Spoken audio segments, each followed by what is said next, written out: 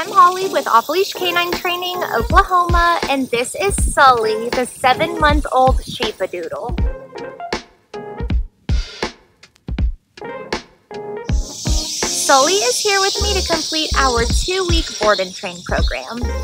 Sully is the sweetest, most happy-go-lucky guy, but he still has a lot of the typical naughty puppy behaviors that we see, such as darting out of doors and gates and not wanting to come back when he's called, not listening very well when there's other distractions around, and getting into things around the house that he shouldn't be.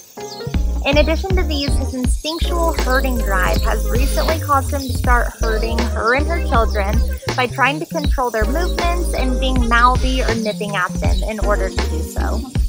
Over these next 2 weeks, we are really going to focus on his recall and getting his obedience reliable, as well as just making sure he's able to listen to all of our basic and advanced commands, off-leash, outdoors, and around distractions. Let's go ahead and see what Sully knows before his training.